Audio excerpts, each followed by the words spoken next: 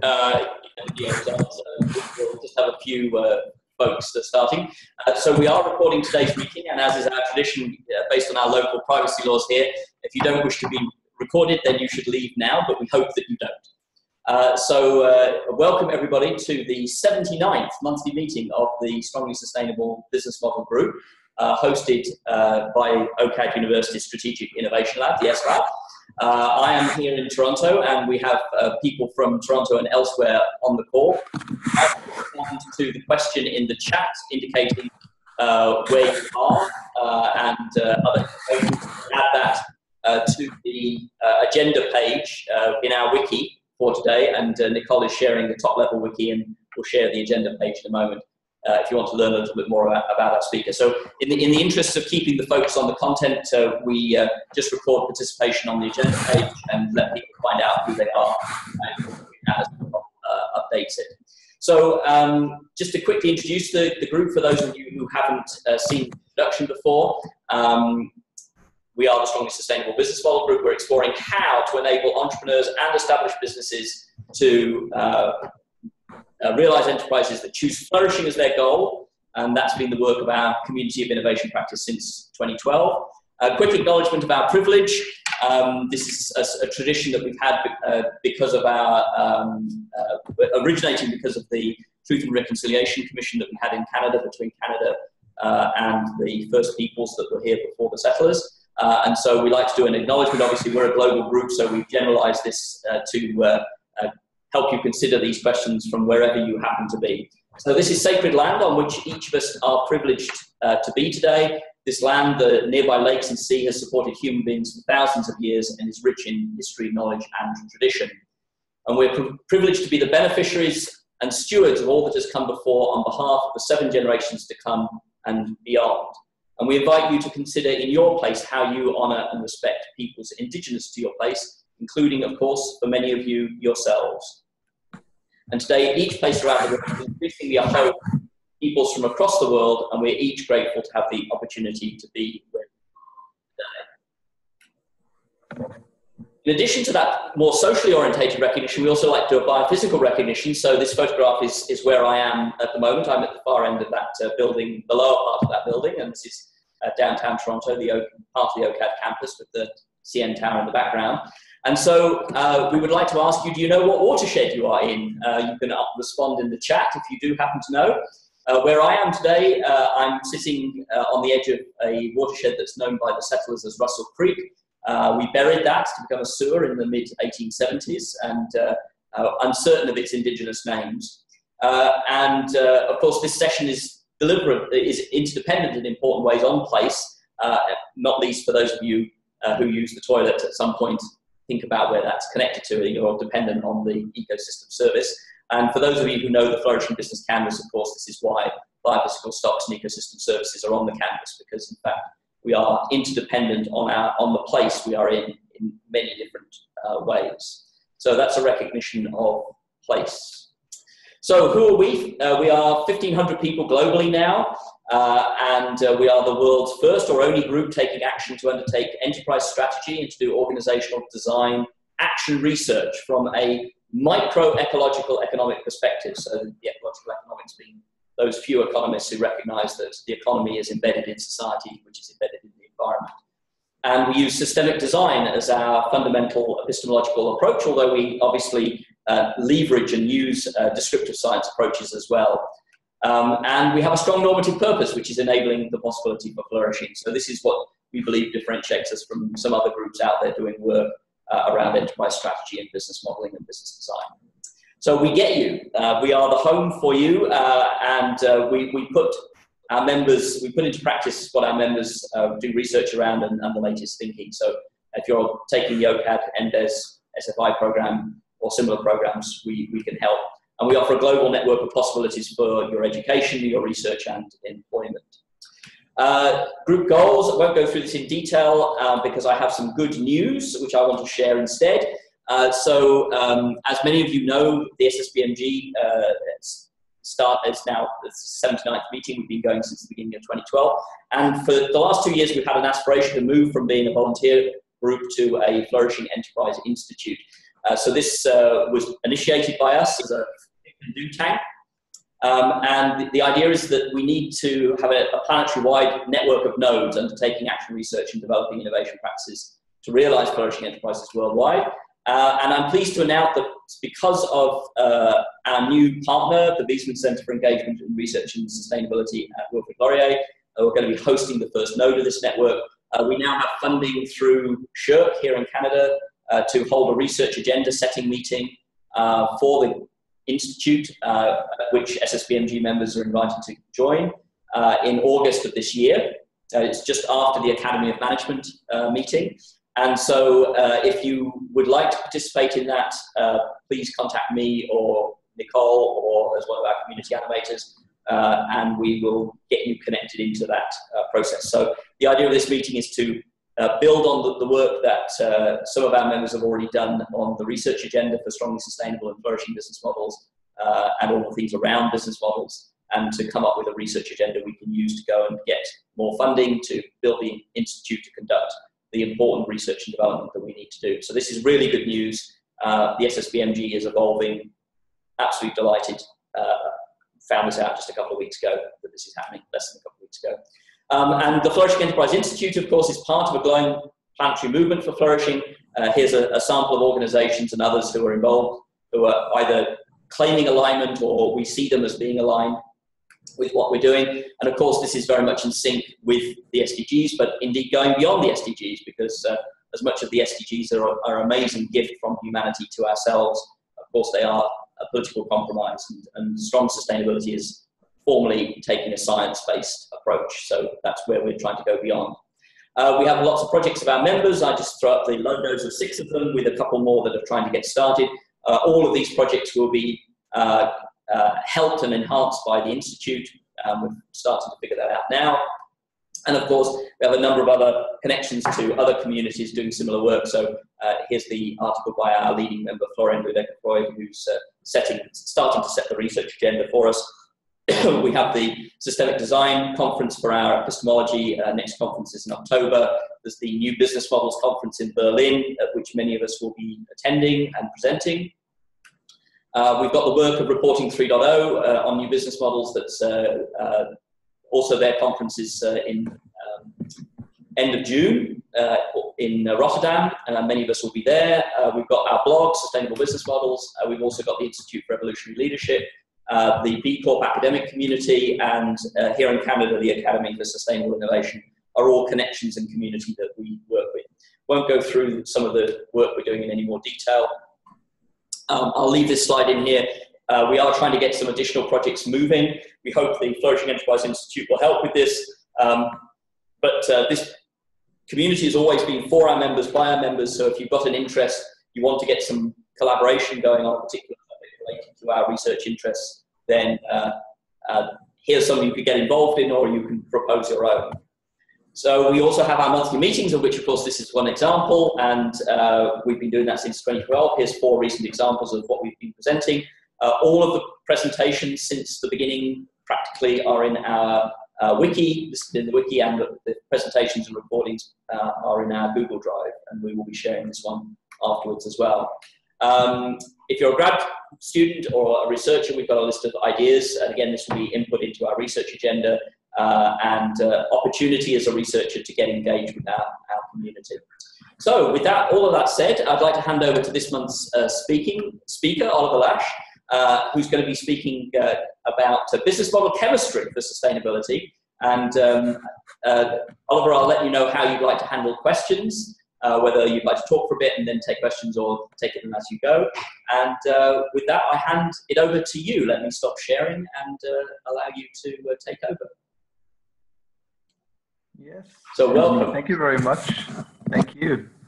Well, first of all, may I say thank you as well. I really enjoyed actually your introduction to the place, and kind of reminding us how we depend on where we are and what's been before us, and how we connect to what's coming after us. So thank you for that. I have to clarify one thing before I start going. I'm not a chemist. I'm not an alchemist either. So the metaphor that I'm going to use for my presentation today is one that came out of the work in business models I've been doing for the last 6-7 years, roughly, maybe a little bit longer than that, including the practical work. What I'm trying to achieve today, hopefully, is to take one step back to take two strides forward. And the one step back is to start rethinking once again what are actually business models. And I'm not really trying to kind of restart this whole discussion about what should be the boxes on the canvas and which one should be in which position. So it's not that kind of thinking back, but it's rather about how are we actually able to grasp how business models materialize. So how do we find the business model? How do we experience the business model? How do we touch the business model? And after all, how do we actually change it? Because we know what it is, which I'm not always sure we are. We do know. So anyway, before I get into the presentation, just maybe very, very quickly on who I am. I'm at the University of Nottingham, Ningbo in China, University of Nottingham's Chinese campus. I am officially a strategy professor, which is strange in a certain way, because where I come from are more social, environmental, and ethical topics, but also very fitting because through my PhD work back then, I was actually able to bring business model as a strategy concept together with social, environmental, and ethical topics. So let me just start the presentation. Hopefully I'm not missing something here. It's 4 o'clock in the morning. So apologies if I appear a little bit unorganized, which I probably am right now, particularly in my head. I assume you can see the presentation now, can you? Not yet, no. Okay, that's interesting because I should do the sharing again, right? So that yes, that's correct. Yeah, that's probably helpful. There we go. And congratulations for getting up at 4 o'clock in the morning. I often we have people presenting from Europe late at night, but I'd forgotten that you are actually very early in the morning. So thank you very much for getting up. No worries. It's my pleasure. It really is. And well, I probably have to give credits to my wife as well, who was putting 2 alarms and kind of pushing me out of the bed. So that definitely helped. Good. So let's see. I guess. So you can see my PowerPoint now, can you? Yeah, if you just put that into slideshow, we should be good. Yes, that's happening right now. Okay, good, excellent. Good. So where to begin, really? So this is kind of the end point of the presentation. I just wanted to show that because I felt probably it's good to know where we're going as we go. And in terms of questions, Anthony, I'm happy to take questions anytime. I just realized right now I cannot see the chat. So if there's something bubbling up in the chat, please do let me know. If you just want to switch on your microphone and interrupt me anytime, it's very, very welcome. And I would hope to actually do get quite a discussion going. So I want to give you just a snippet, kind of a preview on the practical parts of the presentation. So that's the kind of little goodies after we go through the more kind of demanding, harder stuff, if you want. So we're going to talk about 3 cases. Actually, I just added a 4th case to it, which I thought makes a lot of sense. So we're going to talk about how responsibility sustainability has been embedded into a big retailer. For confidentiality reasons, I'm not meant to say which one it is, but I think the example is still quite good and insightful. Then we're going to talk about supposedly circular bike sharing in China. So very practical hands-on experience I'm having day to day while living here, but also we had a small research project on that. And then we're going to talk about the business model of Allsafe, which is a automobile and space industry supplier in Germany, and they're supposedly having a humanistic and agile business model. And then the 4th one, which I just added, is on the company Grayston Bakery, a B Corp, which is all centered on open hiring. So the business model is built around the idea of open hiring. So this is kind of the practical goodies, which I hopefully don't lose you folks before we get to them. But what I'm hoping to happen is that we will actually be able to use this metaphor, this idea of business model chemistry, to, on the one hand, understand those cases better, but on the other hand, also to start thinking about how can we actually use that idea in order to change business models more effectively. And if I'm saying effectively, I'm not meaning effective in an economic sense, but effective rather in a sense of to have a change that's relevant, that's considerable, and a change that's tangible. But we're going to get to that in just a moment. So here's the one big step back.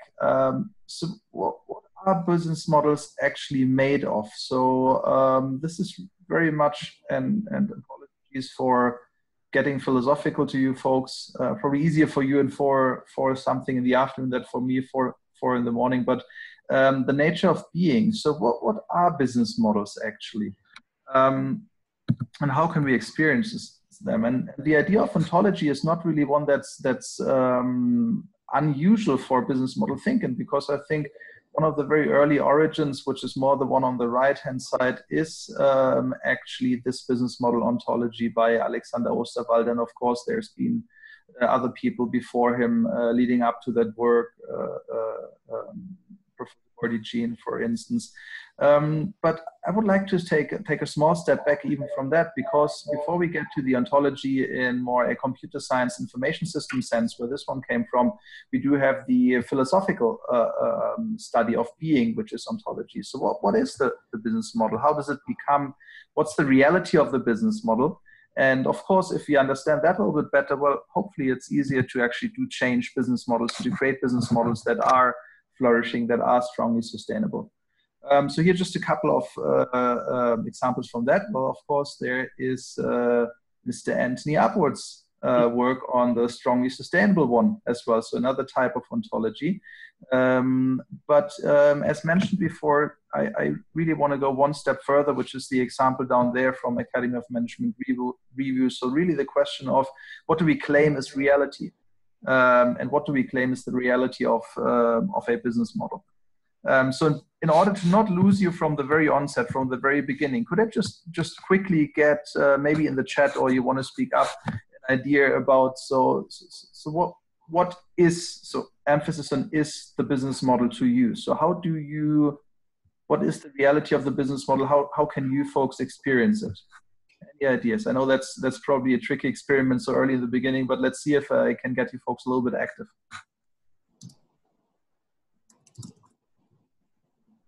So I see Anthony typing over there. So also please feel free to just speak up, to unmute your microphone and say something at any time. So I'm about to agree with Simon. So sorry, I need to leave. So Simon said, I've still not found anyone who is using the business model canvas who knows about Osterwald's ontology. I asked this question. Really? That's surprising to me. That's my experience too.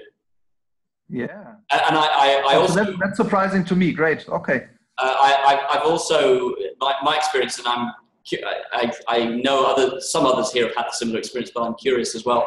In fact, most people we meet in the work we're doing have not heard of the business model canvas. Oh, seriously? Yeah. So they know this is very surprising. They know the idea of a business model. Right. They know it's important, but the idea that you could describe it using a visual framework, using a standard language, is still not super common. I mean, Osterwald has sold a lot of books, but in the grand scheme of things, he's not sold very many books at all. Huh. This is interesting, yeah. It's really interesting for me. I know a lot of people working with business model canvas, and they don't even know the word ontology. They don't know that Osterwald has published business model. Right. So business model is really a case of, it's just a visual tool to get everyone on the same page as to why the business is in business and its principal functions. Yeah, interesting. So that's a really good learning for me as well, because I actually, before I started knowing about the word business model itself, I was using the Canvas back in Mexico, the second university I worked at actually, and we were helping people in the incubation process. So I got to know the business model as that visual, and I didn't even know it was called business model at that point in time. So that's interesting, because for me, the experience was exactly the opposite way around. In specific places, and I would say incubators and accelerators, because of lean startup, yes. If you grow up in that world, you can't imagine it not being known. Yeah. But outside of that very small world, you talk to most business leaders, they haven't heard of it in established organizations. Wow, interesting. Yeah. I mean, remember, it's not taught in business schools because it's a design tool, and business schools teach analytical thinking. They don't teach design thinking. So it's not. Well, I mean, to some degree, although I must say that if I find business models in business schools, typically the canvas is somehow related to them. So I just earlier today actually had a chat with my colleague Haibu Zhou, who's teaching the social enterprise class here, and she explicitly uses the business model canvas, actually 3 different versions of the canvas as well. So that's one thing. And then the other one is that, I don't know if you're somehow different here, but I'm assuming we're not in that sense.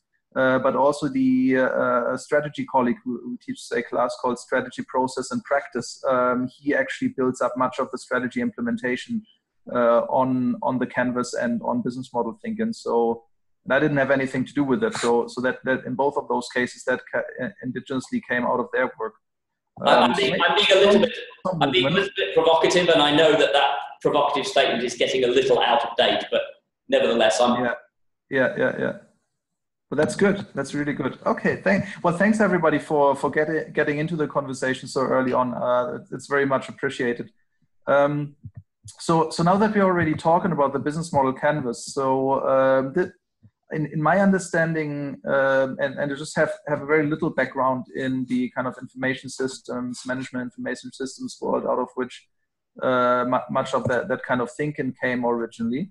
But in my understanding, this is very much along the lines of this definition on the right here in computer science. So you're trying to kind of chop things up into all of its pieces so that you actually can translate it into probably most of the extreme case into a information system structure, which represents the whole reality. In this case, the reality being your organization or your business. So this is one way of seeing ontology, which I think is very valid. Although if we go into the philosophical world, and particularly kind of the metaphysical world, what we teach in research philosophy, which is one of the courses I'm teaching for our PhDs around here, the question really goes even one level deeper. But we're going to get to that just in a moment. But so originally, this is where the business model ontology came from. This is just screenshot out of Alexander Osterwalder's original thesis. So up here you see it saying business model ontology. Do you guys actually see my cursor when I'm moving it? Yes, we do. You do. Okay, great. So this is up here. So those four very basic areas: the product, customer interface, infrastructure management, he called it back then, and financial aspects. And he's also linking it back to a couple of other very well-known concepts, ideas in business and organization, or rather business and management studies. So then he's saying, well, we're actually moving from that low level of granularity, those 4 areas, to something that's a little bit more sophisticated and detailed, and more splitting it up into, and this is already very close to the canvas: product, meaning value proposition; customer interface, being target customer distribution, and so on. So you folks know all those stuff, all those segments, parts of the canvas, the building blocks, because this is what probably everybody's very familiar with. So those are the very same ones. So this is one type of business model ontology, one description of what the business model actually is. But if we go, well, and then of course we do have kind of the more sophisticated and more updated and more kind of world conscious sustainability, strongly sustainable versions like your own, Anthony. But still we see the very same type of structures. So we do have what Alex Osterwalder had over here as customers, but a little bit more broadly as stakeholders. We have the processes over here, which is more the kind of value creation part that we had on the left-hand side. measurement instead of only calling it financial or economic factors, because, well, we're not only in a financial and economic world. So I would say that's more kind of the world open idea of what it is, and then of course the different contexts. And apologies for obviously getting it all wrong, because you know it much better than I do, Anthony. But you did a fine job of summarizing it, Oliver. But again, so it's a kind of description of what it is, but still we don't, and of course I have my own version of that, which is not as sophisticated, but goes along the same lines of thinking very much. But still, I think all of those step one are one step short of actually thinking, but how can we actually touch it, see it, feel it, experience it? So what is that actually once it becomes real? Because right now what we're looking at is just an image which is still on a very removed conceptual level. But what is the real business model once we actually looking into businesses?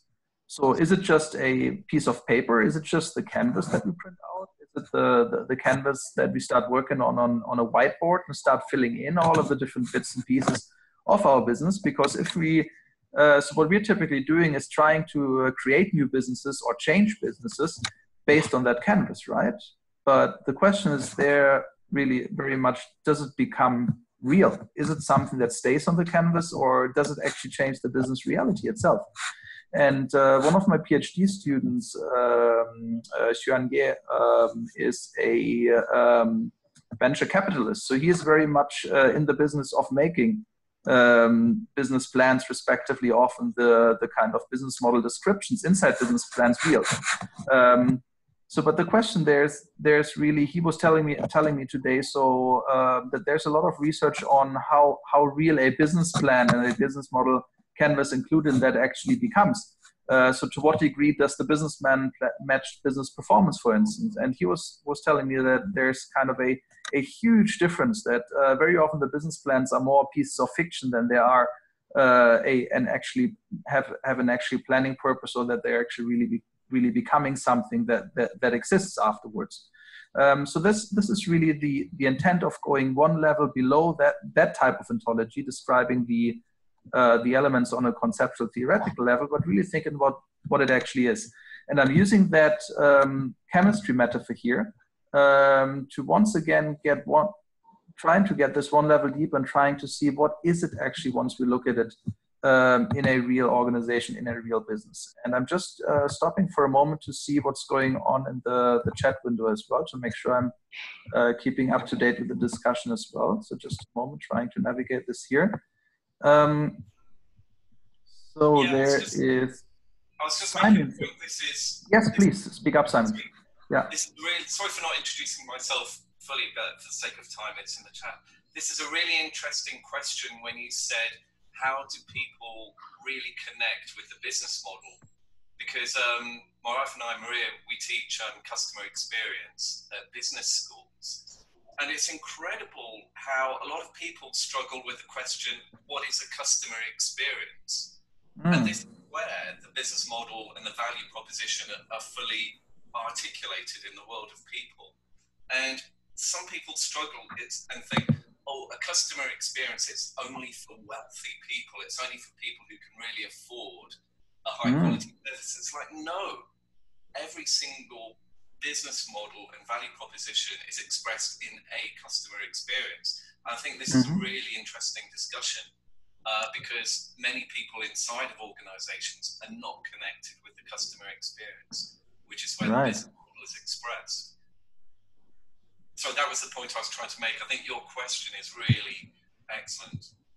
And I think I want to throw in the perhaps very obvious thing to say, which a business model doesn't exist in reality because it's a model.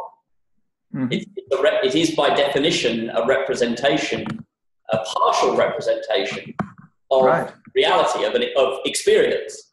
And so if we're asking, are we asking, Oliver, with this chemistry question, what are the elements of the reality, or are we asking the elements of the model of reality?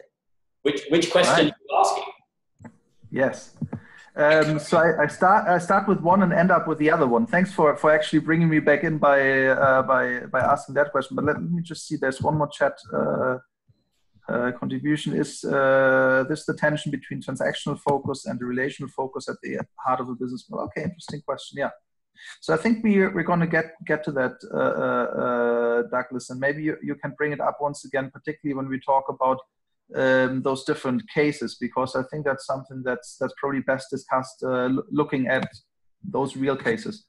So Anthony, your point about oh, now I've got the chat window in front of my presentation, which actually is helpful. Sorry, let me see. I think now something funny happened. Oh, now I'm back. Okay. So Andy, your question: what are we talking about, the model, or are we talking about the reality? And are we talking about the elements of the model and the reality? And hopefully we're doing both in a certain way. Because if you go back to what Alex Osterwalder called a kind of more kind of a rough kind of structure of the business model, just those four elements, I think we get something that we probably find both in the models and in the real business model, whatever that is. We're going to get to that just in a moment. So and I'm sticking to the chemistry metaphor. I'm trying to do something very similar to, you see there's hydrogen, carbon, nitrogen, oxygen. So that's the non-chemist speaking, of course. I'm very ignorant in terms of those. I'm a little bit more knowledgeable about the respective elements on the business model side. So typically I'm trying to break them down in those kind of very broad categories. So the proposition, which we just talked about, then there's certain value creation activities. So often you call that kind of the value architecture, the things you do and the things you have in place in order to create that value exchange. So somehow you have to move value between your different stakeholders. If you go back to Anthony's model, as much in the value creation, you exchange value back and forth as also in the actual use and capture of the value after all.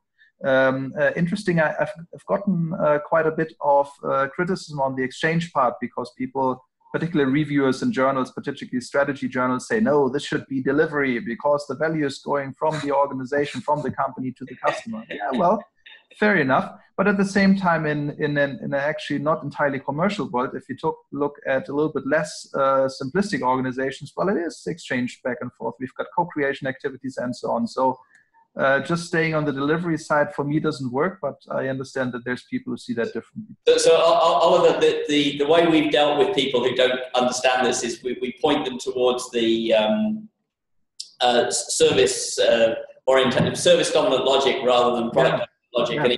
And given that came out of marketing with no in a completely profit normative environment, that usually helps people understand why we don't like value positions but we like value co-creations and value exchange. Yeah. And interestingly, something I just realized yesterday preparing that for that presentation was that Alex Osterwalder actually using value exchange in his very thesis. So apparently he still had kind of a more open perspective, if I may interpret that, while he's not here, in terms of how value moves around in those structures. So not just from left to right. Yeah. It was when the canvas decided on the icon of the gift wrapped present that he moved from value exchange, at least superficially value exchange, to value delivery. Yes, excellent. No, so I was actually very happy to see that, because now I can say, look into the original publications. Actually, that's not something new; it's been there forever. But the point I'm trying to make is that at least when we stay on the conceptual level, so on our removed abstract level of what the business model is, we actually know quite well what those different elements of the business model are. And of course, we probably disagree on the exact words from time to time, and we might disagree on kind of the subcategories we've got under those elements, but on that kind of granular level, as Alex Osterwalder called it, well, here we probably most of us do agree. So, but the question then still is, and you called it a logic before. Before you move off this slide,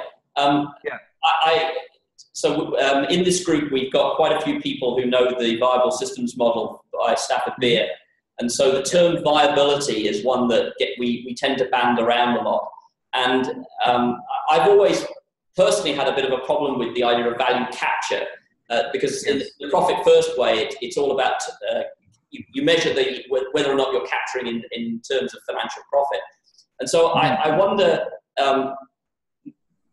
how would it feel to you if we said viability equals PCE? PCRE, I should say, and capture was actually the result, which is viability. Could be, yeah. I think that would be one good way of describing the capture. I mean, for me, all of those elements, I'm trying to choose the broadest and most open kind of mental image of what they are. So for capture, for instance, right now we're in the process of publishing the paper that you guys mentioned in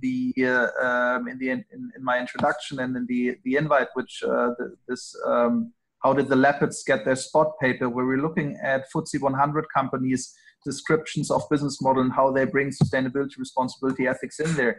And so when we're trying to identify value capture, which is not the traditional commercial value capture among those companies, it comes in many different ways. So they talk about the triple bottom line, which would be, of course, once again, this kind of static capture, but they also talk about capture in terms of their license to operate, so being able to continue the business. So, and that's closer probably to your notion. Or they talk about capture in terms of community welfare, or they're talking about Pearson, the education company. They're talking about valuable learning for the people using the educational materials. So I think capture can come in many different forms, and one of the forms, and going back to ontology, there is not necessarily having kind of a static capture. Look, we've got a bucket and that's in there, but capture can also be the continuation of the business. And Sally Randalls and I, in that kind of very cryptic and hard to read paper that we did for Organization Environment, especially same special issue that yours was in, there we are actually talking about economic reproduction mechanisms, or more broadly reproduction mechanisms. So this is more along the lines of viability, about long-term existence, not sustainability as an outcome, but sustainability as a process type of thinking, what capture could be. Yeah. So I've without being too knowledgeable about Stafford Beer's work, I think some aspects of it actually go quite closely to, well, at least going into that direction to some degree. Yeah. Good. So basically, so this is where the metaphor came from originally. I was looking at this and was thinking, oh, well, okay. So that looks a little bit like a chemical formula like H2O, for instance. So and then I started thinking, okay, so why? So what can we actually learn from that metaphor? So if you think it through in those ways, we actually know that H2O as water not only comes in the liquid form, right? So we know it comes in gas form as well. It comes in solid form as ice, and we do know that there's certain processes between those aggregate states that move it from one form into another. So I was thinking, so what might that actually mean on a business model level? So, and if you use that kind of metaphor then to ask a couple of questions. So, is it actually, so what is this strange logic that we have underlying the business model as a model? So the kind of conceptual representation, is that logic, that PCEC, or however you want to call it, is that formula actually something that materializes, that manifests in reality as well? Or is it something that just kind of people who think more conceptually, theoretically use in order to make sense of the world? Or is it something that actually exists? If it exists, does it just float in the air somewhere, or where is it? What is it? And then, of course, also, but for me being as a researcher, interesting is how can we actually study it? So how can we see it, experience it, measure it, hear it? How can we actually start saying there is something that we can study and that we can analyze? And then the third question, of course, and that's one that has a lot of practical implications, is once we know what it is, how can we actually change it? So how does the reality of a business model change? Has it changed just because we changed the canvas? So let's imagine there's this kind of consultant coming into an existing corporation and saying, ooh, we're going to change your business model now. Look, we've got this great canvas and I printed it out in A0 format. So we've got it on a really huge scale. You guys change your business model right now. just start drawing things on the canvas and it miraculously is going to materialize in your business. Does that mean the business model changed? Does that actually mean anything with doing that? So those are the type of questions I would like to kind of explore with you folks a little bit. And it really is an exploration because I have never done that presentation before. And I've talked about those topics in different forms and discussed it. But really, this is an experiment, hopefully together with you to find out how can we get something out of those questions and to find out how those questions actually make sense. So that point about existence, I'm just looking at the chat window real quick over here. Right, so once again, strategy development execution as well, right? So if you talk about strategy execution, we want to know that something materializes. We want to know that the strategy just doesn't just stay somewhere as a cloud in the air. It's something that actually materializes in the business and that does make a change, yeah. So, and if you look into the kind of more theoretical world of business models, probably some of you folks know this paper by Lorenzo Massa and colleagues, where they talk about different perspectives on the business model. So perspective still suggests in a certain way it's something that's conceptually removed. So we're looking at it through a certain lens and we're studying it. But I think it's very helpful because they talked about kind of the cognitive or linguistic schemas type of idea. So the business model is not only something that is like theoretically removed, it's something that people actually use in their day-to-day language. So for instance, Grayston Bakery that we're going to talk about a little bit later, they're saying, well, we're not baking brownies. We're not hiring people to bake brownies, but we're baking brownies to hire people. So this just very simple tagline, this slogan, this linguistic schema, as they would call it in this paper, in a nutshell explains the business model. And this is something that exists in the company. That's something that you hear. This is something that people externalize when you ask them about what they think their business model is. So it exists in the body, in the body and head in a certain way, in the mind of people, and therefore it's embodied in people. Then we do have, of course, the ones we know. So we've got kind of formal, often more conceptual representations of how a firm functions. So the business model canvas probably being the most known of those. But then they're saying, well, we also have those as attributes of real firms. So those are actually things that are being done. And they're referring to this activity systems perspective on business models. Zott and colleagues, for instance, talking about what are the typical activities of an airline business model, in this case, a low-cost airline business model. And then I think, then we've got Anthony saying here, I think So Oliver, just before you move off, I mean, what's coming up for me here is a point that Russ Aikoff and one of his students, Jamshid, I always mispronounce his surname, Gujarati, made, which is organizations are multi-minded, purposeful systems, and which talks to what the sociologists have always understood, which is organizations are socially co-constructed. Yeah. And so, did you say that was Sylvia Girardi? Is that right? Jamshid Gujarati. Okay. Because I'm working with somebody called Sylvia Girardi, so I was just wondering, but no, that's somebody else. Yeah. No, different person. But the point here is what this is reminding me about is that if that is correct, that organizations only exist when more than one person believes that they do. Mm-hmm. Right, it's like money, right? If you and I believe this piece of paper is worth something, right, it's worth something. If one of us doesn't, it's not worth anything at all. So if that's true, then from an empirical perspective, there isn't a real thing about an organization because it's all just in our minds. Right. And that's exactly why I'm trying to evoke those kind of rather philosophical questions, because if we're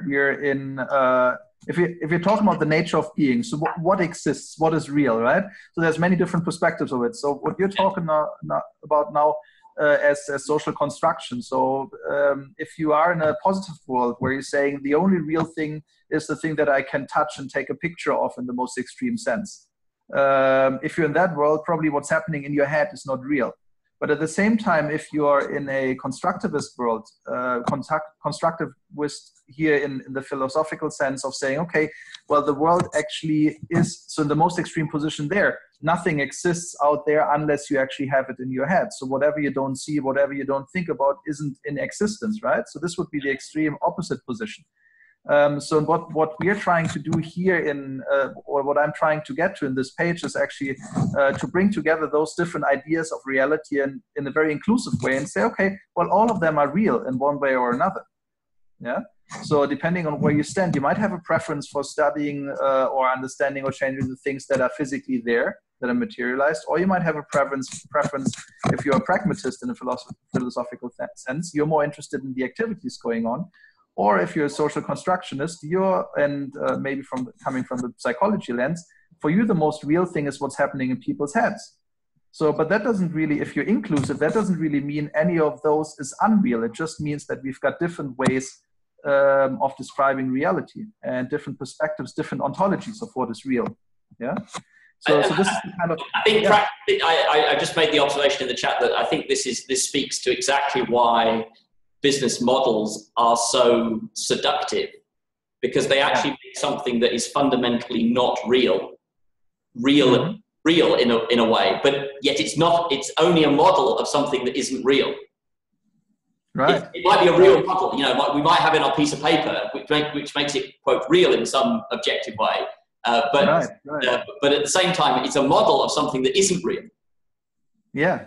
So that piece of paper, so if the example before, like all of those nice things we drew on the canvas, they never happen, right? They stay in that room. Yeah, are they really real? Yeah. Are they really real? But at the same time, some people would say, well, at least in that manifestation of that. So now trying to move away from the model towards a logic perspective. So that logic of value proposition, creation, exchange, and capture, because then we can actually start saying, so this logic might actually be something that does exist in different forms. So we could say this logic actually, it does exist already at the point in time that we put it onto that board. But the point is it only exists in that one state. So it's real in this room, but it's not real somewhere else yet. So, but at that point in time, people start, so going back to the point about strategy implementation. Well, at the point in time, people take this thing out of the room. They start talking to others outside. They start explaining people how they could actually make it real, how they could build activities around it. Once they start multiplying, duplicating in different forms, once they start designing products based on it, well, it becomes real in a different way. So there might be at the same time then what I call over here artifacts or materialization, so more things that express it. You might redesign a factory based on the logic by which your company is being run. So this logic, what used to be an abstract model, once we translate it into that logic, actually is something that becomes materialized as artifacts, as things, as stuff that's out there. It might become enacted through the activities what we have, so a different way of reality. And of course, at the same time, it becomes something that people have in their heads and that they use in order to organize their mind worlds around. Yeah.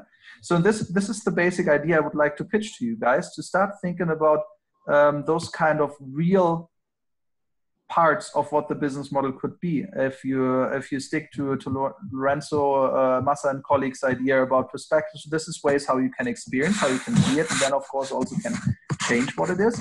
But at the same time, I'm actually trying to move one further level towards reality and saying those are different states, just like what we saw in the water example. So in a certain way, this logic that we have, which is not a model anymore, but actually a logic that exists in reality, well, it could be in people's heads, it could be at the same time materialized in artifacts, and it could be enacted as activities. So it becomes real through those different states of what the business model could be.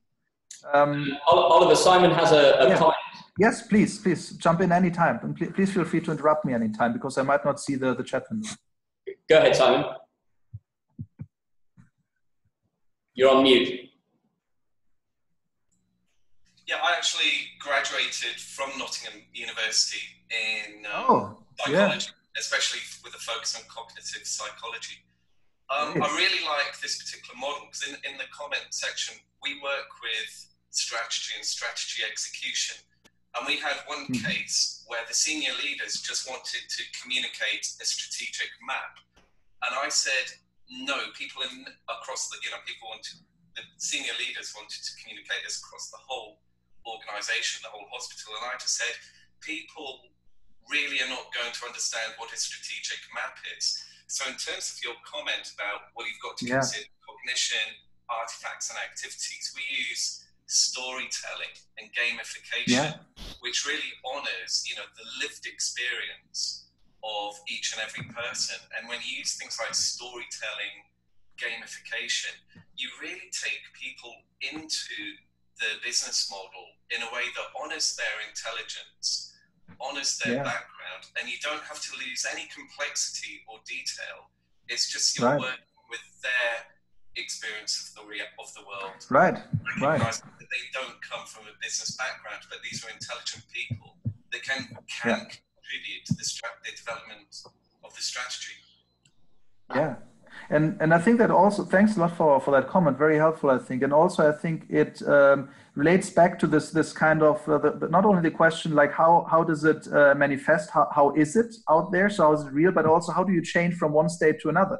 So it's for some people, to make it real, if you want, horrible, that's a German person even trying to make English sound more wrong. Anyway, so to make it more real, you might actually have to move between those different states, because you of course you want the kind of representations, the kind of strategic map in this case to look very much like what's enacted out there, to look like the activities, and you want this to be consistent with what people have in their heads, ideally, right? So you're searching for consistency between those different states of what it is. So I think for me that's one of the main tasks of business model implementation, if you want to keep using that language, or business model execution, to actually make sure that those states correspond to each other, that they do align. But it also has quite a powerful point for changing business models, because it means that if you do change one of those states, the other ones, they're very likely to change as well, because they are connected, they are the same thing. So that they're different at one point in time doesn't mean that they cannot actually move and become the same, because one powerful change has happened in one of them. Yeah, I see there's a lot of activity going on. I see Simon nodding, so probably you want to jump back in. Yeah, and I really like this because we shifted a company from doing having a communication session with all the senior directors on a stage, telling people what the strategic map was from the next 5 years, into a storytelling and gamification experience. And this created new feedback loops. And for the very first time, you had senior directors listening to everyone at every level of the organization. And because the actual strategy started to change in ways in which they hadn't really previously expected, because there was this new type of listening. So yeah, I like the changes of metaphor. Yeah, excellent. And also, so I've seen it happening as well in a past kind of past engagement with one business, where actually those metaphors were the ones that, without me having any interference there, I was just a passive observer. I actually saw how the business model of that huge organization started changing just because of one metaphor. And the metaphor they were using was to say, we're using our scale for good. So they have a scale-based business model, being a huge retailer, and then saying, actually, we're using our scale, which is the essence of their business model, for good. Then and a metaphor that traveled throughout the business. They actually incrementally, but very pervasively throughout the whole organization, started becoming a more responsible organization, which is something that people might not even have understood as being a type of business model change. But as that metaphor was so closely related to who they are as a business and what everything they do was based on, that actually had a huge impact. So I perfectly buy into your point of saying, okay, if we just and I'm reinterpreting it here, hopefully that's an adequate reinterpretation. So if we're actually able to be those business model chemists, if we're able to play with those different states of the business model and find out which is the one that actually can most impactfully change the business model right now, I think that's a very, very powerful point theoretically, but even more powerful point practically. If you think about becoming business model chemists or alchemists who are able to change those different states of matter from one to another. Yeah. So Oliver, let me go very practical here, just for a second. Yes. Build what Yes. we've done and Simon have been trying to do. So one of the could you flip back to your 3-row chart that has cognition? Yes. It's this one. So if we say that a business model canvas somehow tries to represent more of the bottom 2 rows, the artifacts and the activities, when you respond to the questions that a canvas asks and you write things on Post-it notes, it tends to be talking about things that are towards the bottom. But then when you tell a story, that's when you're linking those elements together through cognition. And that process, which if I use your other slide of the different states of water, is kind of like, it's almost like the story is the gas, and the other 2 are solid and liquid. And what's been very hard to communicate to people in a very practical way is what the process of sublimation and evaporation is. So people can do it intuitively, but how do you unpack that process so that they can do it reliably and consistently? And this is an extremely practical challenge that we face as business modelers. So this is very interesting. Yeah, and this is also because very much. So I think this is also why this ontology question is so important, because when we talk about ontology in the classical sense that you've done and that Alex also started doing back then, you get the kind of static parts. So you get the building blocks, right? That's literally what you call them. But you're, in a certain way, I think you're distracting a little bit from the question about how do you actually move between them. So what are the processes of change in between? And going that step back, I think, leads us to exactly this question that you're asking. So what are the processes actually that are happening on those arrows, right? So how do you move from one to another? How do you make sure that the canvas becomes something that's enacted? How do you make sure that the canvas correctly interprets what people have in their heads? Or how do you use the canvas in order to start changing what people have in their heads so that they start enacting it? So this is one of the very interesting things. This is one of the very interesting things that you lose in the move from the ontologies to the canvases. So in the ontologies, you don't only have nouns, you have verbs that link the nouns together, which are the lines between the boxes in the ontologies. But the lines here are not labeled, but in the deep version of this, and in Ostwalders, the lines are all labeled in both directions, and they're labeled with verbs. So the problem with the visual representation on the canvas is you lose all the verbs. The verbs are subsumed into the physical placement of the nouns next to each other. But unless you go looking, you can't see the verbs. And we've not yet found, Osterwalder, to our knowledge, has not done this, and we have not yet had the time to try. How can you help people get their heads around the verbs that link the boxes together? Hi, Anthony, can I make a quick comment? Well, one of our projects right now is using the Flourishing Business Canvas with the balanced scorecard methodology for a not-for-profit charity. And the strategic map that we're helping to create, the verbs are explicit. Have you used verbs in that way? And this is where you connect the verbs because it really helps people to understand the activities being discussed. So Simon, that sounds fascinating, and I look forward to your future presentation on this case study that you're developing, either to this group or your fellow First Explorers for Flourishing Business Canvas. I think that would be tremendous. Yeah, we did do that, but I was just wondering if you guys had connected the verbs with the Flourishing Canvas in this way. From what you've said, no. Because the other thing is, just in terms of how we can help people in organisations, it's not a natural.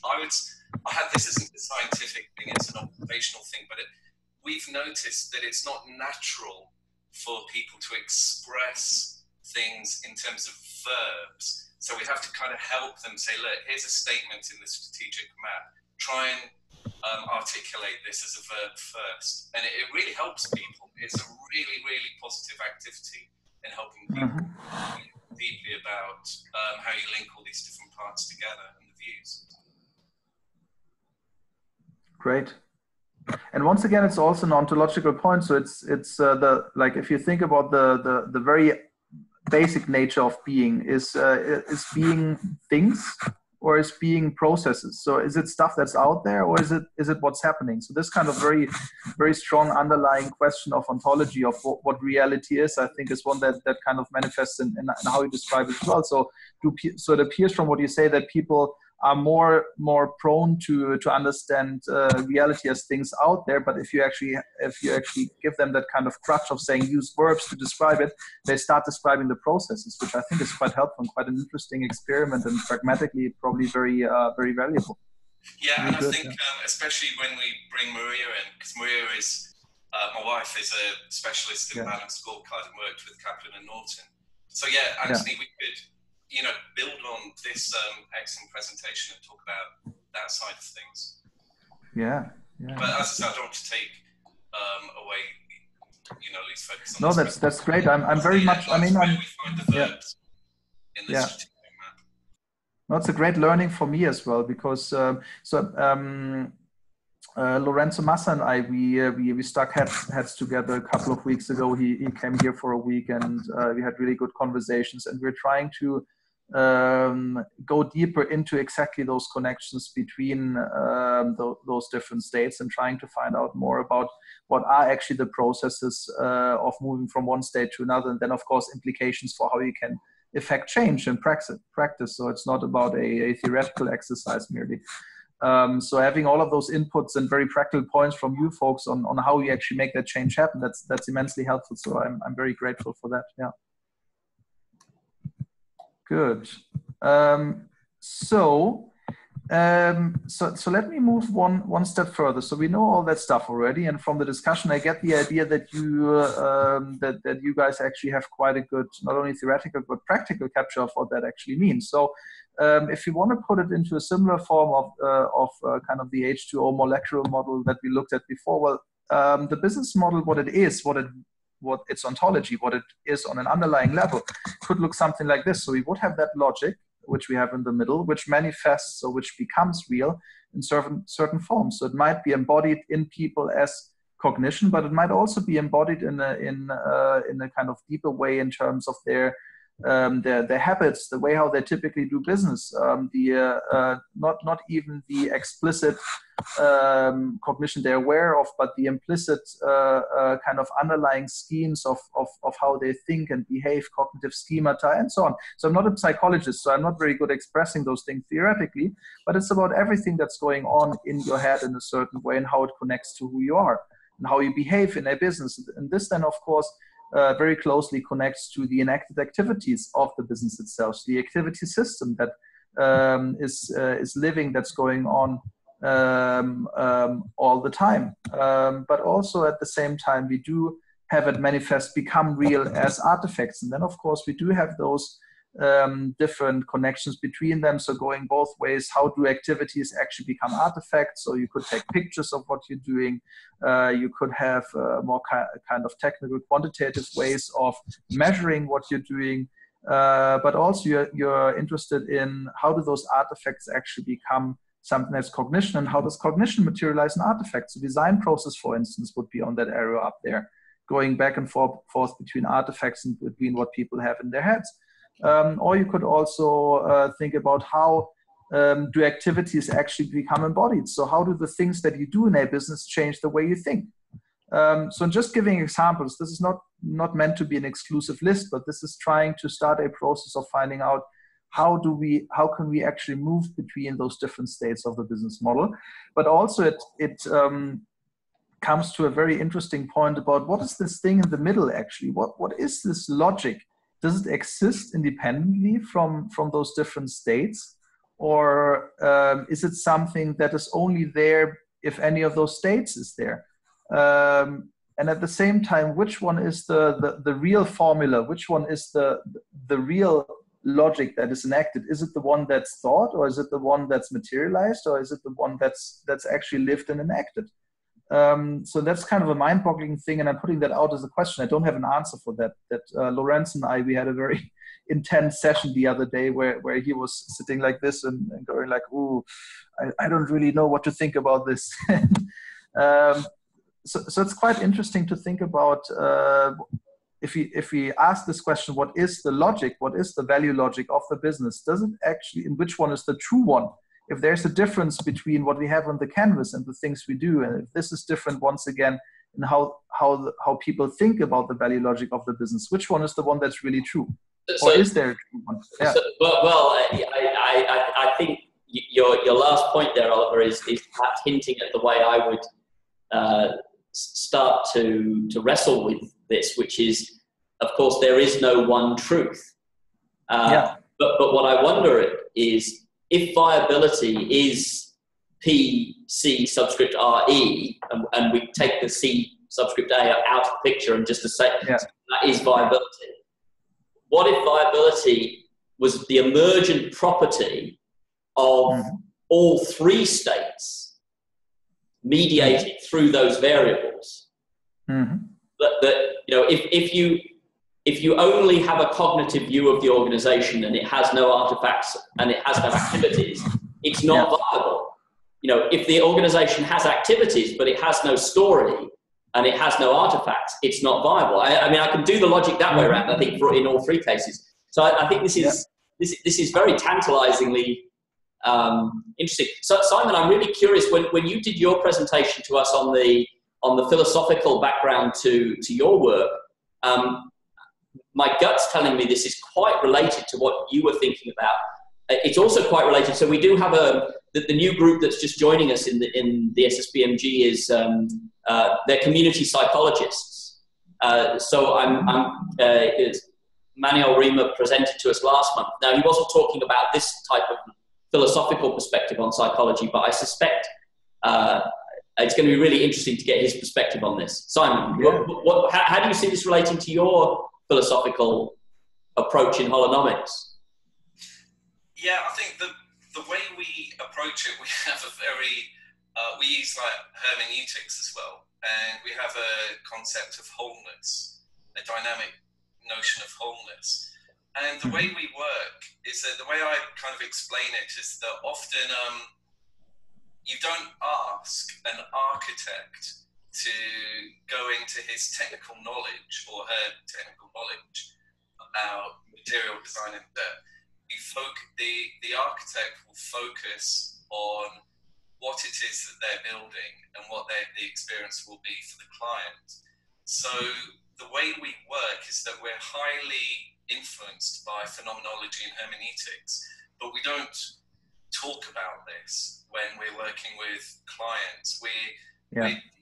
What we're doing is we're taking process and systemic methodologies like balanced scorecard and taking a way in which these are into a much deeper ontological realm of our holonomics approach. Again, I'm conscious of time in terms of how we're explaining, but this is very, very in line and in sync with how we work. And that our approach is to say there's no need to criticize things like balanced scorecard. In fact, balanced scorecard is of its time. It's almost as if its time has now arrived. It's just that many people fail to see its systemic nature, and that's because they have quite a mechanistic understanding of systems thinking, or no systems thinking at all. So we work in quite radically different ways to take people into this experiential realm. And the other thing we connect balanced scorecard, strategic maps with the flourishing canvas, with the customer experience, and we bring all of those three elements together. And that's, so, you know, we always talk about where is the soul of the organization articulated? Who experiences it? And it's not just about paying customers or consumers. No, the concept is much, much deeper. And that's where, the flourishing canvas really comes in. So, we're working with the flourishing canvas with many B2B companies.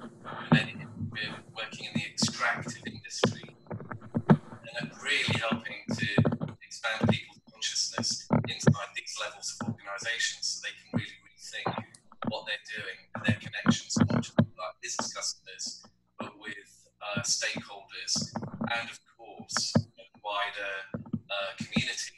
Because just, here in Brazil, we've had many well-known environmental catastrophes in the last couple of years, and these catastrophes are continuing. So, we're really being listened to with this particular approach.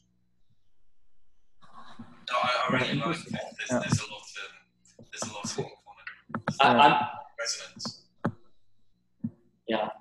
I'm also very cognizant, Simon and Oliver, that we've got Bruno Latour's actor network theory reference here from Oliver's 2018 paper, and I was just about to talk about that for a different reason, but great that you lead into it. Yeah. Yeah, because this idea that artifacts have agency is a very important idea in this whole space, and I think it talks to the hermeneutic nature very, very strongly, and it gives an explanatory framework. I'm certainly not a Bruno Latour expert, but Peter Jones, one of the co-founders of this group, who I'm very sorry isn't here today. I've just texted him to say he has to watch this and give us some feedback. But he would be all over this from that perspective. I know. Yeah. I just put in the chat a hypothesis for you to have a think about, which you can do later. Anyway, back to you, Oliver. We also would like you to get through the rest of your exciting ideas. So I will try. Yeah. You've got about 10 minutes left. Let's see. That's a challenge, but. Simon, just one small remark. So in this long-range planning paper that Anthony just mentioned, one of the central artifacts that actually brought responsibility and sustainability into that organization was the balanced scorecard. So you might find it interesting to have a look at how it happened in this case as well. So just as a reference down there. So this is the 2018 one, which is on that slide. So let me get practical then. It's very typical, right? Academics are talking 90% of the time about theoretical stuff, and then the practical is in the last 10 minutes anyway. So this is just like different ways of representing what we just talked about. So I think that's relatively straightforward. So this is the more kind of extensive version that we have in that same paper as well, if you want to think about how you move between those different states. So it's not very well developed yet, but it's got kind of pointers at what you could look into to understand how you move from one state to another. So then in terms of examples, so I mentioned this retail company a couple of times already. So just to give you an idea about, so we did over 100 interviews with them. And one of the things I asked everybody in there was, so what's your business model? What does it look like? And so there were very intriguing different answers coming out of it. So if you stay in the cognitive side, so this person called Anna, and that's an alias, of course, says, well, it's your how-to-do guide. So this is kind of what we have in our heads while we do things. Yeah, so this is our business model. And then at the same time, Earl down there was saying, well, that's clear. It's buy, move, and sell. That's the things we do. So it's the activities. And then Nancy up there was saying, well, it's that picture in the annual report. So an artifact quite clearly. But then in the middle, Erica, very interesting, she was saying, well, it's the DNA of the company. So it's in a certain way, it's the kind of basic building blocks, the underlying logic, the thing that's inside everything that we are and that we do. So that's very close to the notion of it being the logic that we talked about before. And then in there, we saw that this notion of being responsible, like a big initiative that they started, actually became part of all of those different parts of how the business model became real in their company. So quite interesting case really. And then there's something that's not been published yet, but that we're in the process of publishing. So this is this company called Allsafe in southern Germany. They're doing fixtures. So fixtures being kind of devices that you put into onto planes, well, sometimes spaceships even, and generally transport in order to hold your load in place, whatever your load might be. So a very kind of technical type of business. But the new owner and at the same time CEO of the business, when he took it over about 10 years ago, actually came in with this kind of humanistic lens. So he wanted to reorganize that business so that it was good first and foremost for the people working in it. So he moved from a kind of customer-centric perspective to an employee-centric perspective. So his idea was about human flourishing, so helping people to be the best version of themselves in that business and to be to create a business that's based on humanistic principles. So again, there's a lot to go into much deeper, but once again, the question how it materialized. So if you look on the left-hand side up here, so this is the book the founder of the company wrote. So I think the picture is very telling. So basically, he's got a person there, and the head is missing. But the point is really that this philosophy, this logic of managing the business for the welfare, for the flourishing of people, this is what is in the head of people in that business. And then down here we've got a picture of people's profiles as they were glued to the wall in the production facilities, where people describe their philosophy of how this business should be run, and what they can contribute to it. So once again, kind of gives a glimpse of how the business model becomes part of people's cognition. And then on the right-hand side, we have the production facilities, if you look in the back. So one of the main points when they moved into the new location was to say, well, actually part of this humanistic thinking is kind of very egalitarian thinking of we're all alike, we're all the same, we're all human beings. So it doesn't make sense to have a physical separation as well. And typically production facilities in that industry are ground level, people work in the factory, first level, first story up is the kind of administrative people who wear suits. And they actively said, okay, no, we actually want to represent this egalitarian idea of we're all human beings, we're all alike and we're all the same. There shouldn't be any hierarchies. They translated that into the building and made it a one-story building where everybody's on the same floor. You might say that's a little bit silly and it's a very, very simple thing, but it was an active, deliberate decision to actually materialize this kind of humanistic thinking even in the production facility and in the architecture.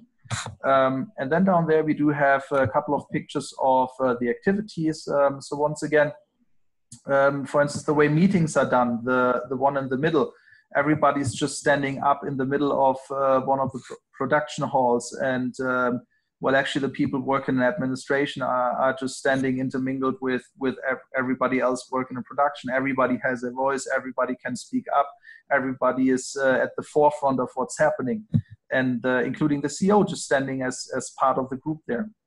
So you see how things are organized, how things are practiced, how activities are implemented, once again represents that idea. Yeah? And then Simon's saying, we offer a range of materials to allow people to create what they are visualizing. Lego Play, oh wow, yeah. I love Lego methodologies in class as well. That's a kind of slightly different topic, but yeah, nice. So that's another example. I'm just trying to, I do rush through them right now a little bit, just to see if maybe we still can get maybe 2 minutes of discussion or comments at the end out of it. So this is the Grayston example. Once again, so their idea is, and the very, very reason and origin of this business is to try to find out how to hire people and give them a subsistence in the community of Yonkers, close to New York City.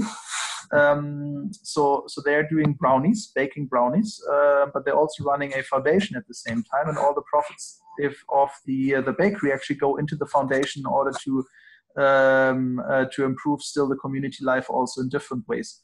And once again, you see the people on the left-hand side. So you see, for instance, those two Buddhist monks down there. One of them is the founder of the company, Bernie Glassman. And then we do have kind of when like-minded people meet. Well, this in here is actually the faces of myself and my colleague Ruth, who are doing research. Doing research there, but originally those were the faces of course, the Ben & Jerry's founders. But then what happened was that Bernie Glassman, with his idea about social impact through business, was very met those two guys and very closely connected to what they were doing, which was one of the very first large-scale contracts that Grayston Bakery had with Ben & Jerry's.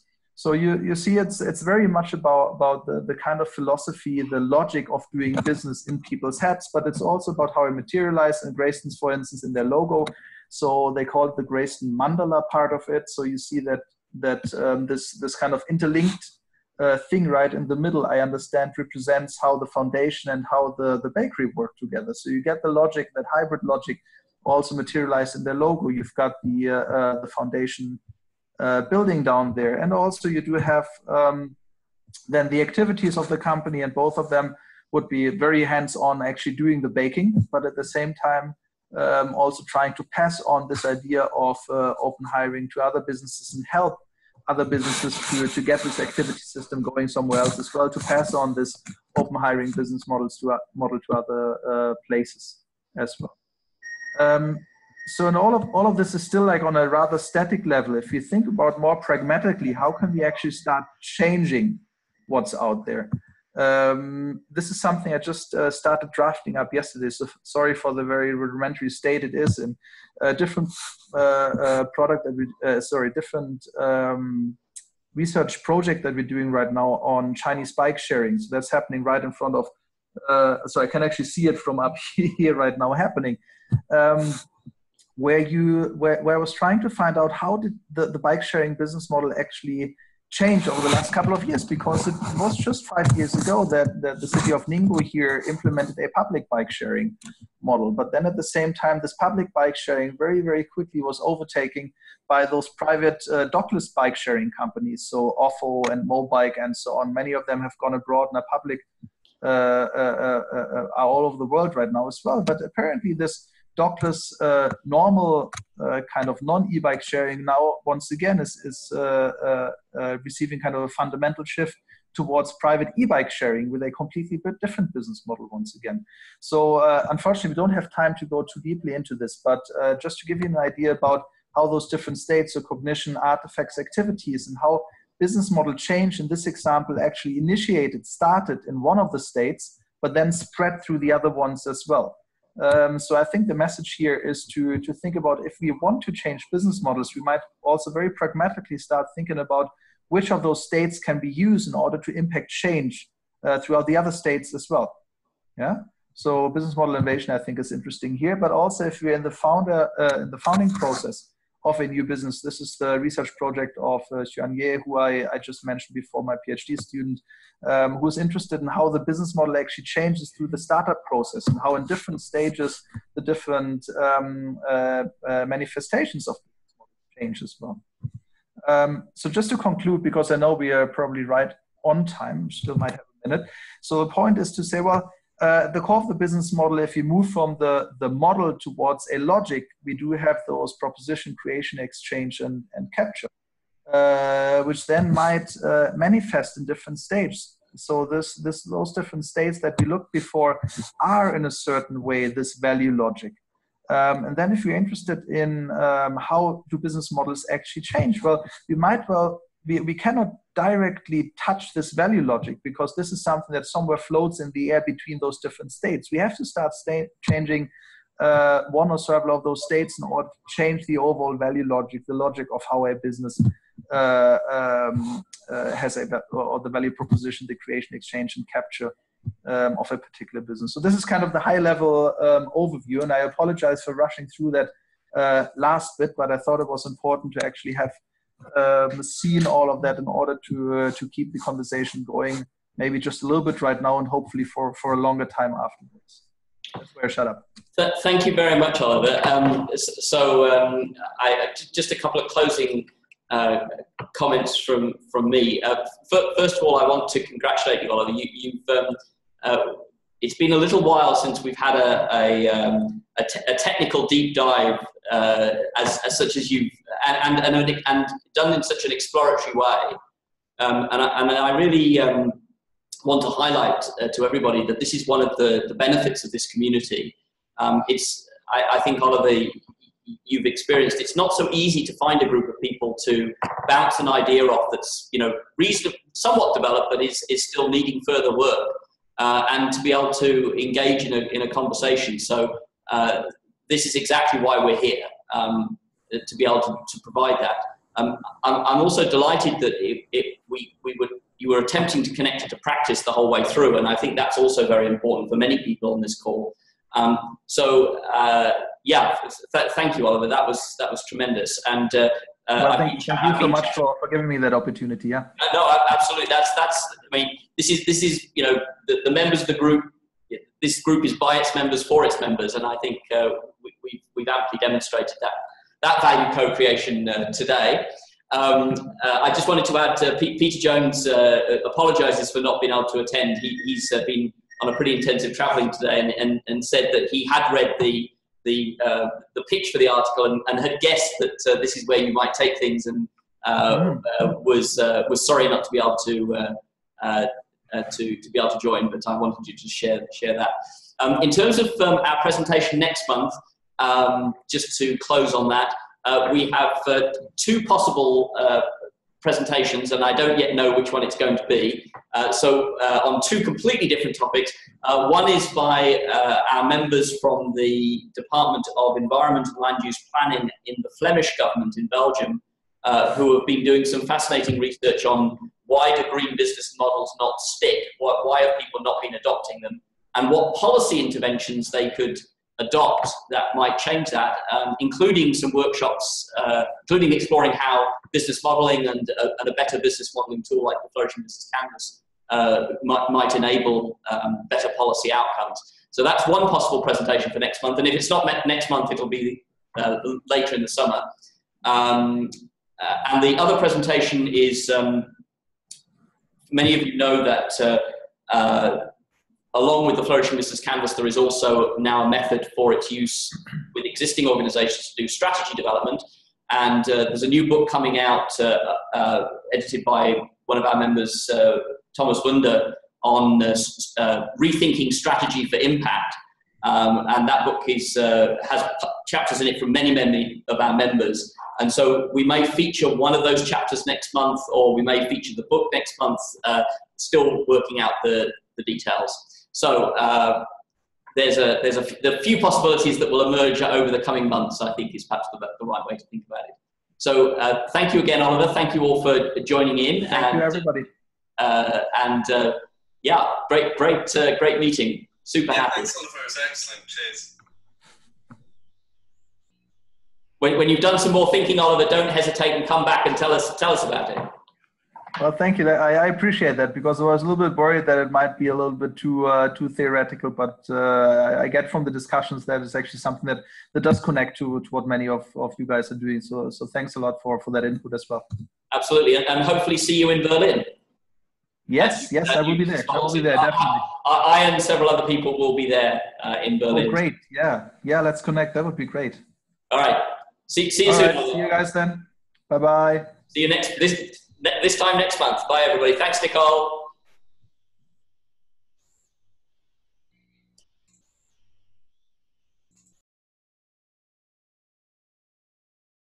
Oliver?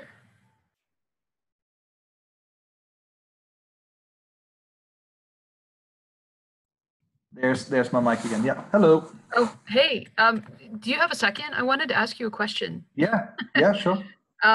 So from what I understand, so in terms of the chemistry and what you're talking about and the cognition aspect of it, do you see that as, like, if I'm understanding that correctly, do you see that as the evolution of the business, like what is essentially missing? Like in terms of the ability to put that cognition or to conceptualize that cognition into the business model? There is so there's a couple of articles that start thinking about it in terms of cognition, but there's not a lot out there yet. So right.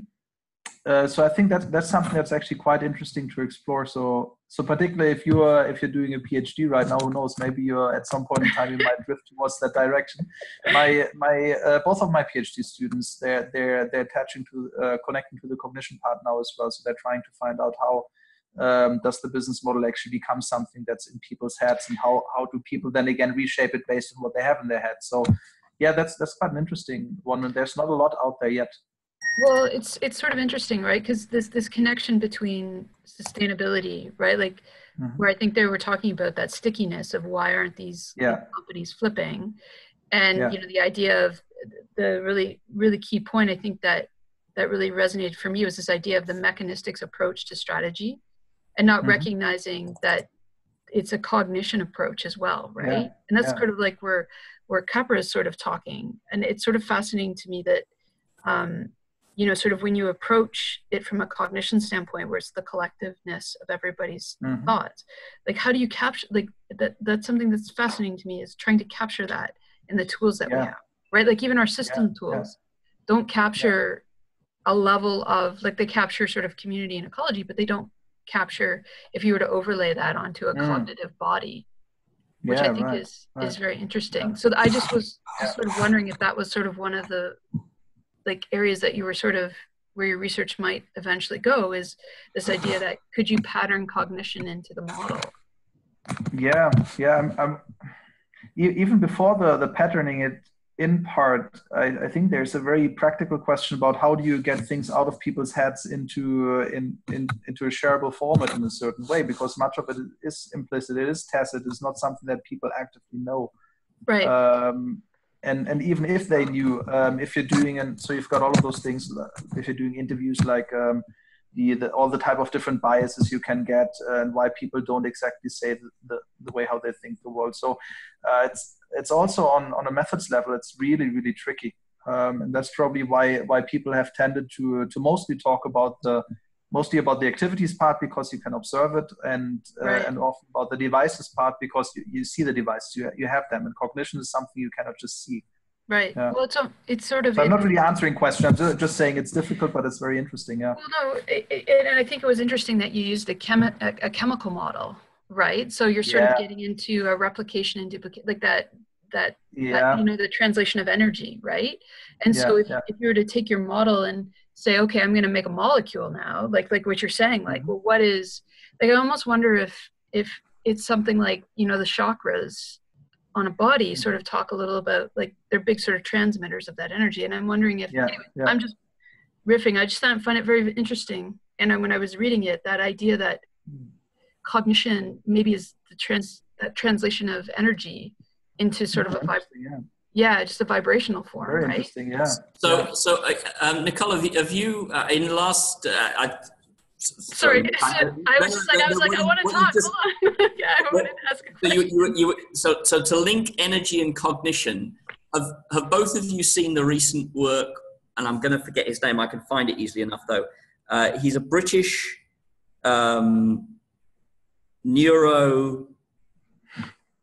I want to say neurobiologist, I think. So he's interested in the neurochemistry in the brain. Mm-hmm. But interestingly, he seems to be linking it to non-equilibrium thermodynamics, which of course is a purely physical a way of explaining how structure and order emerges from chaos, which of course is antithetical to the second law of thermodynamics, so he is making the link that you've just hypothesized, Nicole, and he seems to be getting evidence to suggest that cognition is actually an expression of the of non-equilibrium thermodynamics. And certainly others, people like Alan Tater and Hoekstra in supply-side sustainability, have already made the argument that social structures like organizations are definitely an expression of structure emerging from chaos through processes of non-equilibrium thermodynamics. I found a video by this guy. He's extremely dry. I think actually he was, the way I heard about him recently is he had an article about him in Wired, of all places. Let me see if I can find it. So one of the questions I challenged Stephen on in one of our second lab questions is this idea of, like, this is really fascinating on the model, right? So we were talking about strategy from the 3 Horizons model. And then I said, well, so I guess my question is in panarchy, right? The panarchy model really talks about the translation of energy from a slower moving system, like a faster to slower moving system. And then when you overlay sort of what you're talking about, like this idea that you have artifacts and you've got the cognition, like my question is what drives the shift, right? So when, and so that's the fascination that I find in is it the cognition that drives the shift, right? Because you're putting the energy out of the thought and you're actually translating that now into the shift, and the model's trying to capture that, right? Or like what, and so what's driving that? So anyways, I don't know, but it was just, it's just, I think it's really fascinating. Yeah.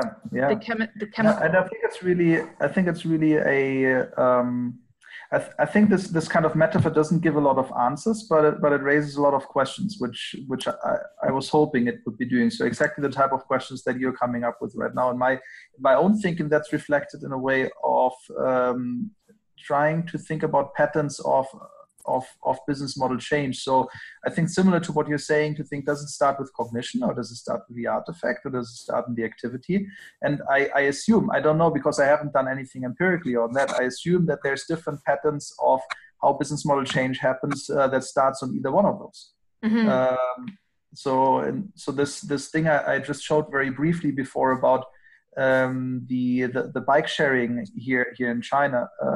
So if you see just the horizontal arrows, the red arrows that were on there, this is where it moves from one business model to another. And in those 2 shifts that I have in there, actually that starts on different levels. So it starts once where I think it's exactly about the physical one. So all of a sudden we actually do have apps with GPS functioning, which means we don't need fixed docks. We don't need stations for bike sharing anymore. So the material aspect, the artifact changes first. And then we realize, oh, look, actually now that we can track where our bikes are, we're not worried about leaving them in particular places. We can actually, through an app, give anybody access to bikes at any time, anywhere. It doesn't really matter anymore. Right. Which then of course changes the thinking, like the cognitive pattern, how you think about using bike sharing in your head. And it changes also the underlying activity, because all of a sudden you also need to have a much more stronger point on deposit, because people, so economically positive, because people can leave them anywhere. They can leave them in a river if they want to. So which we saw in France. Which happens not only in France, even in China, where there's cameras everywhere. But this then means that you get a deposit, which means you have to do something with the deposit. All of a sudden, what wasn't really of concern at all was how you actually invest money. Before it was how do you get money in order to buy your bikes. Now it becomes, I've got an excess of money. I become an investment business all of a sudden. So in the activity parts, the business model changed considerably, because the large part of what they're doing is investing their deposits. Right. So you see, like it starts at different levels, but then the next one is really about people saying, well, okay, so I like the sharing idea and the kind of accessibility of it, but I really don't want to pedal on a bike through a polluted Chinese city. So the mindset part of how people use it and how people represent it, what it represents in their heads. In this case, the kind of preferences and also the kind of the sensory feeling of does it feel good or bad doing that, leads to them saying, well, actually, I want to use my e-scooter. Everybody's using private e-scooters anyway. But if I'm on 2 wheels, I want to be on 2 wheels where I don't have to pedal. And all of a sudden, the e-bike sharing comes up. So there, the change happens in the cognitive part. So so I'm just saying that to say like it helps. I think it helps thinking about business model change once again in a different way, and understanding better why business model changed, and then as a consequence also how can you make business model change. Yeah, well, and I think you've hit on a really fascinating point there. Whereas it goes back to that conversation that, and I don't know if it was you said that or Simon said that, where this idea that we think binary in our modeling, right? Like we don't recognize that, there's a lot of stuff going on at one point. and the tools that we're using to capture that. Like, how do you capture that three-dimensional analysis of what you just talked about and put it into a model and say, there's a snapshot of the outcome of all of this, right? That goes into the model, as opposed to like now looking at it, like you say, from a non-mechanistic systems perspective. Anyways, I just find it really fascinating. So thank you for, anyway, sorry. I agree, Nicole. We obviously didn't get a chance to talk about it, but that last slide that you had, which started to talk about the work your PhD student is doing about how business models change over time. This aspect, this dynamic aspect, is absolutely critical, because to the point Nicole's making, we're in practice suggesting that the only way for somebody to intentionally try to have a strategy that helps create the future that they want, i.e. a flourishing future for their company in an environment and a society that is also has the possibility for flourishing, the only way to do that is by backcasting. And so that means from a business modeling perspective, you actually have to design not only your next business model, which is what typical strategy processes would be talking about. Right. You actually have to first design your far future business model, and then design your next one in light of where you're trying to get to. So if you take that diagram your student had put together with how the business model changes over time, now that was a representation, I think, of an actual evolution over time.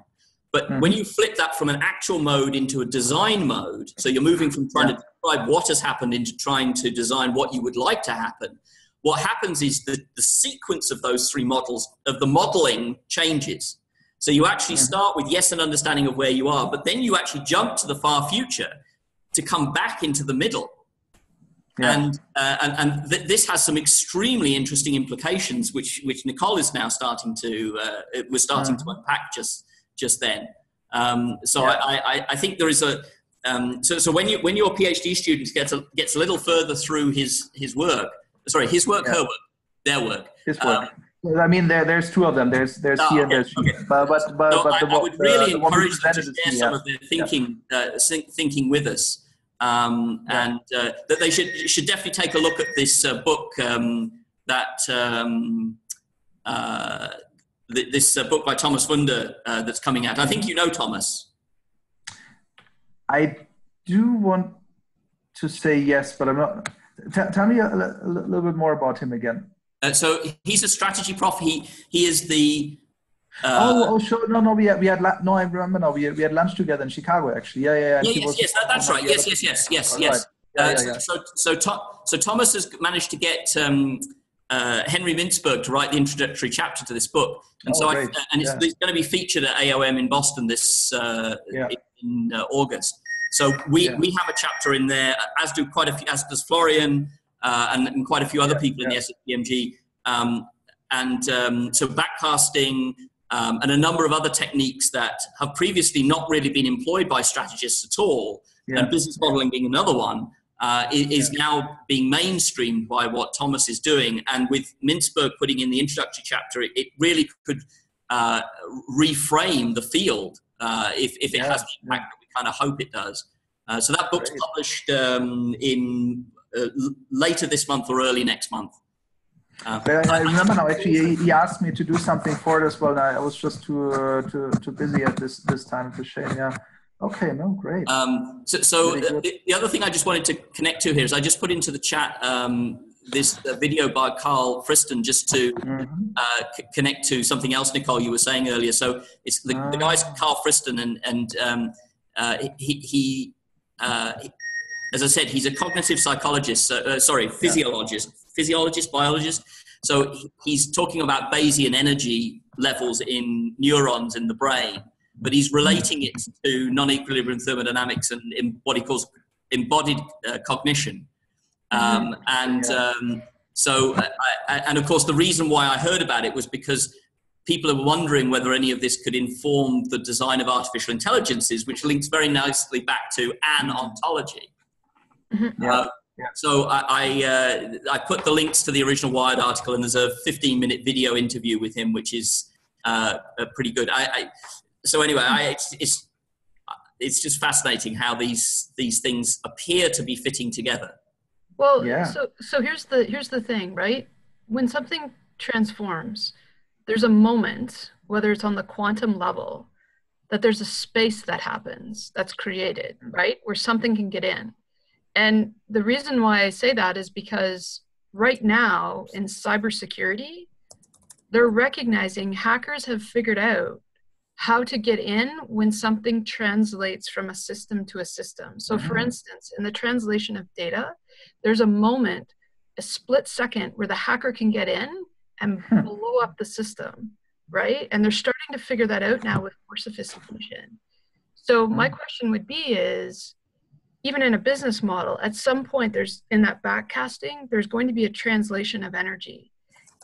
Even if it's at the quantum level, there's a metaphor there for being able to make an intervention at the precise moment in time that will shift all those things you're talking about, right?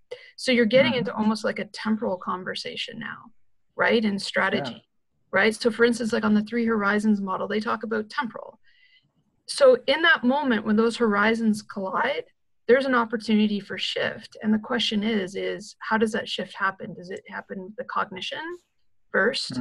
Right? And so that's what's fascinating about the allegory you have here, is because you're identifying the points in that moment of transition where you can get in and make the shift happens, even as it's quantum level. And I know that's like interesting idea, crazy ass, whatever, just the grad student here, but like, I was just like, but that's the fascinating point. That's the kind of very intriguing thoughts that are very worth exploring further, I think. Yeah. But you're seeing this right now in the hacker community. So that's interesting that what's this guy and whatever, because at some point, if we get that sophisticated with computer technology, like even if you think about reproduction in human beings, at some point there has to be a translation of when, you know, that when sort of the egg and the sperm hits, there's an opening somewhere, right? So if artificial intelligence could get in and figure that out before we do, they could actually intervene in that moment, right? They could actually replicate and duplicate that. I know that's a weird analogy, but theoretically, I think it's interesting also because so it makes me think about so Anthony mentioned this actor network theory work before, and translation is kind of the central process, how they frame how change happens. So they're saying translation is the process where, and that's what I'm talking about in this paper that we where this whole kind of triangular model came from as well. That they say basically, well, anyway, I'm going to say how I explained because I don't want to kind of misquote the early actor network theory guys. So what I'm trying to say is that a business model basically is a network of different actors. That can be human or non-human actors, but that doesn't really matter because they're doing everything together anyway. But so if it's an actor network, then the way it changes is through translation. Translation means that the logic of one actor is somehow interacting with the logic of another actor, and they're talking to each other and trying to make sure that they understand each other. They translate back and forth until their logics are roughly the same. So this means in this case, if you have an artifact, so if you have the business model canvas as an actor, and this business model canvas goes out there with a certain logic, which is different from everybody else's logic, then they engage in translation, and you might have at some point in time this, as you said before, that kind of gap in between where it's open, right? So where it's neither this one nor that one, and where you can have big change happening as well. But also I think it in a certain way, it also challenges your point of this gap, because that translation doesn't happen at the same time, because this kind of thing, it moves through the organization and it translates to different actors at different points in time. So there's not this kind of coexistence of that gap at all of those between all of those actors at the same time, but it's kind of sequenced, which makes that opening to be probably not as impactful. You could just have that opening between two actors in one translation at one time. So I think this starts to provide an explanatory framework for why, which I don't think we've really had before, which is, you know, Osterwalder was the one who I believe originally said all a business model tool is a common language to enable better conversations. But I'm not sure we've actually had a explanatory framework presented in the literature about why that's true. And I think what you've just started to articulate there, Oliver, if I understood you well, is an explanatory framework based on this model about why when a group of people get together and they create an artifact, a business model, so they create a model of something that isn't real, the organization, that only exists in their multiple minds, to use Gaja Haradi's terminology, why that actually helps with individual and shared cognition. Right? It's the connection between those things that's actually being facilitated, and it's flowing backwards and forwards. So it's almost like you've got sublimation and all those three arrows going on is actually all going on through that process of business modeling between the various. I need to go, but I just wanted to. I just wanted to. Yes, actually, I'm having a PhD class later on, which is I think I'm going to be horrible. Yeah, sorry. Anyways, I appreciate you taking that moment, Oliver, to ask my question. Yeah, very much. It's very interesting. Thanks for bringing up that question. I think the thought is very interesting. Yeah. So if you want to save the chat, Oliver, we will put the chat into the folder with your presentation and the recording, but you can also save it locally if you want to. There's a little more button down there that you can use to save. The other thing I wanted to say is Peter and I have also been chatting in the background, I think he's kicking himself for a little bit that he didn't come, although the conversation would have been very different if Peter had come, as Nicole and I both know. But it would have also been good. But Peter has asked, because Peter, as I said, is a big Latourian fan.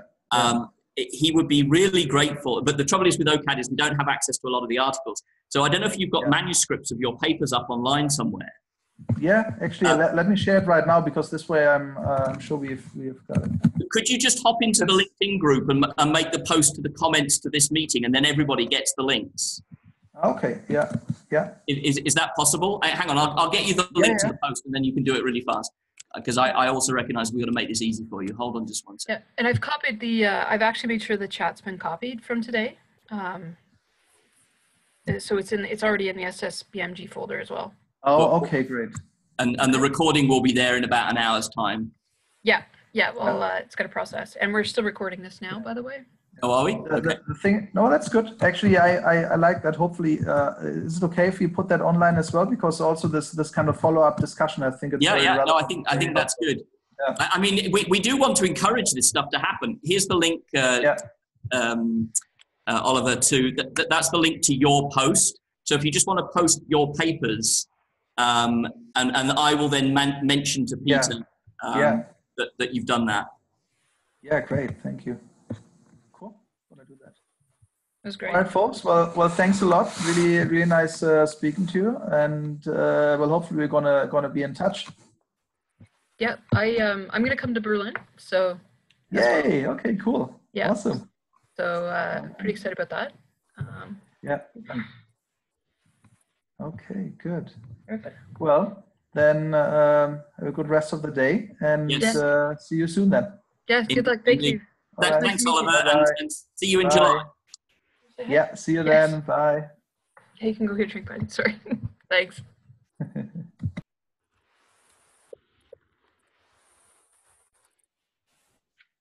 All right.